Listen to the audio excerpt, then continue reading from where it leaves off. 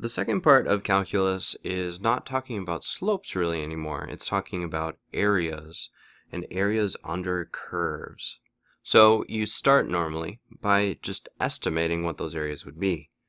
The idea is if you had y equals x squared plus 2 like this, you would have a curve something like that. And they normally give you some range to look for the area under. So we're going to say from 0, x equals 0, to x equals 2, and then specifically we're going to be using 4 left-sided rectangles. So to estimate the area, we think, all right, we're going to go over to 2, but we're going to divide this into 4 rectangles, and we're going to fit those rectangles underneath the curve. And then if you take the area of all the little rectangles, that'll be a little bit like the area completely under the curve here. So 4 left-sided triangles means that the height of the rectangle is going to be based off the left side of the interval. And another thing to take away from this is the rectangles on this example are always going to be underneath on this side. So this is going to be an underestimate of what the actual area is. And so what we do then is we look at each one of these rectangles and we find the area by just multiplying length times width. So I'm just marking the hashes here on my graph. And for the first rectangle, like rectangle 1, we have to do width times height. Now the width is going to be very easy for all these rectangles. It's always going to be 0.5. But then the height is when we plug in the left side of the rectangle to find the height. So for R1, if we want to find the height is going to be y equals 0 squared plus 2. So really the height is 2. So this is a 0.5 by 2 rectangle. Alright, the next rectangle is also 0.5 wide, but we have to use 0.5 to figure out the height right there. So for R2, this rectangle here, to find the height we do 0.5 squared plus 2. And this comes out to be, well, 0.5 is 0.25 after you square it, so this is going to be 2.25. And so we're going to do 0.5 times 2.25. And unfortunately, to estimate this way, you need to do just plug the numbers in and keep working it out. The next rectangle, like R3, is going to be still a width of 0.5, but we're going to multiply by the height here, which would be 1 squared plus 2, and that's going to be 3.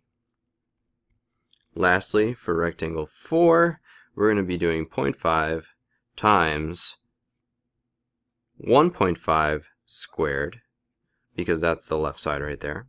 And 1.5 squared turns out to be 2.25. So the total is going to be 4.25 for the height.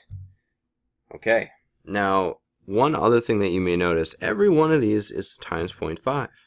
So a lot of people will write 0.5 for the width, and then they'll add up all the heights. So 2 plus 2.25 plus 3 plus 4.25. Because I could factor out a 0.5 from each one of these. The point here is that the area, when you add it all up, comes out to be 5.75 units squared. And again, this is an underestimate, so this is only going to tell you what the lower limit for this area is. And we want to get better and better results. So you might ask, well, how do we get better results? The answer, plain and simple, is divide it up into smaller and smaller rectangles. Because if we have the same curve with lots and lots and lots of little rectangles, there's going to be less and less error. Okay, so we're going to do another one. We're going to use the same curve. We're still going to do y equals x squared plus 2, but we're going to use 4 right side rectangles over the same interval. Okay, so let's do another graph here. This is 2, 1, and then we cut it up into 4 sections. So our other locations are 0.5 and 1.5. Now right-sided rectangles mean we take the spot on the right side of the interval and bring it over to create a rectangle.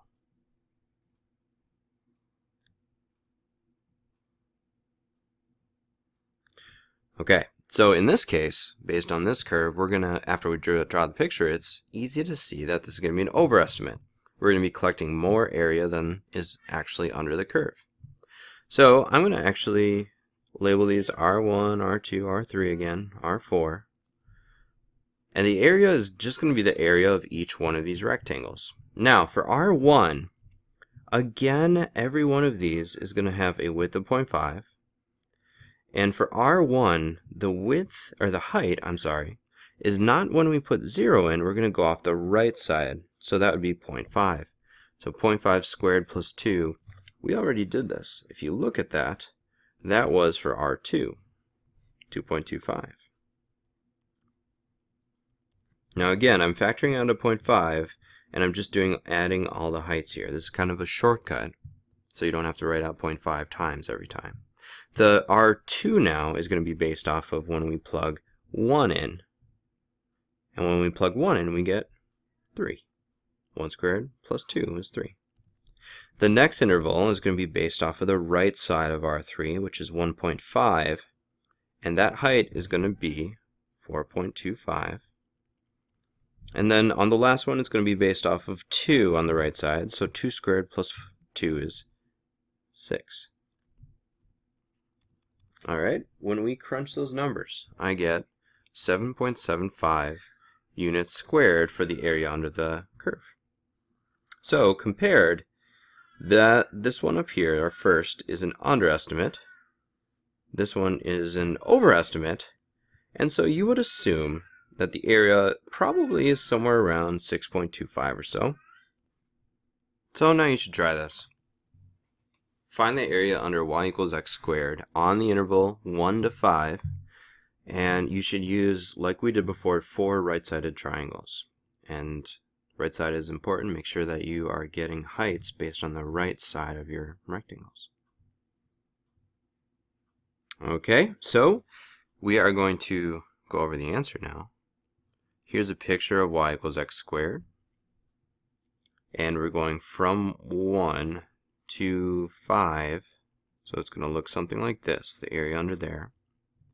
And if you feel like you don't have an accurate idea of what the graph looks like, you could always graph it on Desmos to verify. Now we have to divide this into 4 rectangles. And it's important that we do right-sided rectangles.